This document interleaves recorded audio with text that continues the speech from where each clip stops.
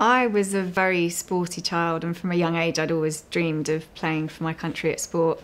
And when I was about 12, I was mad on team sports, so hockey, netball. I played a lot of tennis as well. I was even national under-11 table tennis champion. So I was kind of an all-round ball games player until I was about 12 and a half, and I was actually handed a javelin to take home over the school Easter holidays. And I practiced in the garden in local fields and went back to school and won the county championships, and that was really the start of my athletics career.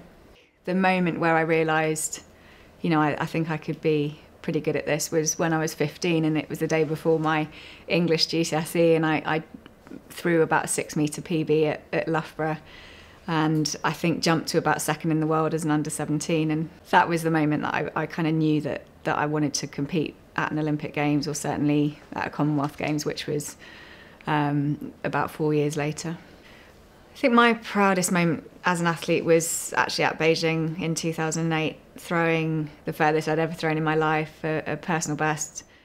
I'm very proud in that I performed in the way I wanted to, and it was almost a textbook performance, really. And you are very angry about somebody cheating, because I did do such a good performance on the day that really should have been rewarded with a medal, and not just for me, but for my coaches, my friends and family who'd been part of that whole journey. It's always a medal that you'd win for more than just yourself.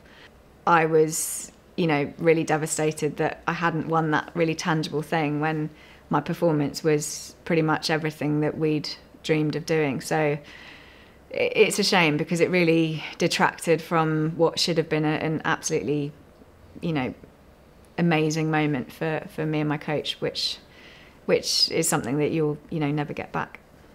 You always dream of being an Olympic medalist, and the medal itself is one thing, but being able to call yourself an Olympic medalist is the proudest part of my career for sure. But I would have just wished I'd been able to stand on the rostrum at the time, because I do believe it would have changed the course of my career at that time.